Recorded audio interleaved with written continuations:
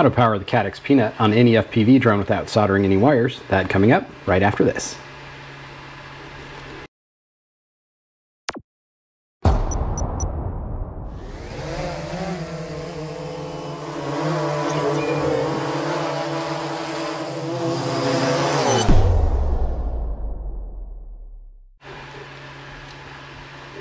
Hey guys, welcome back to the channel. If you're new here, my name's Ryan. On this channel we do a lot of tips, tricks, and reviews, mostly drone related content, but we also do some photography related content as well. If that's something you're interested in, consider hitting that subscribe button. It's greatly appreciated.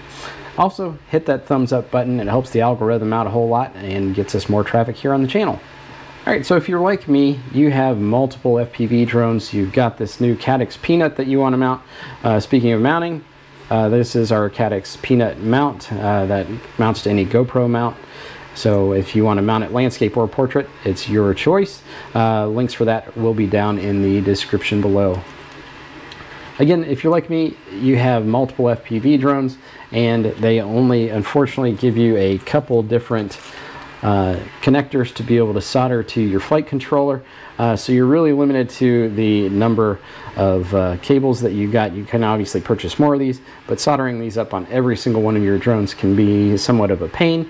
So one of the solutions that we've come up with, if you've seen any of our past videos, we have talked about this cable before. This is a cable by iFlight. It goes from a balance lead for 4 to 6 cell to a USB-C connection. This is traditionally made for charging GoPros, but it will also work in the case of the CADDX Peanut.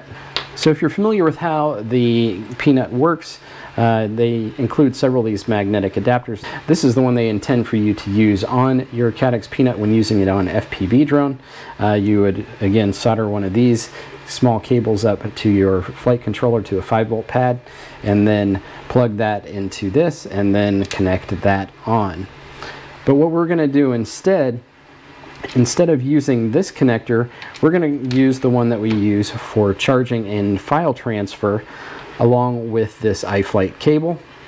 Simply plug that in, clip that onto the back of the CADDX Peanut, and then all we need to do is plug in any 4 to 6 cell LiPo pack.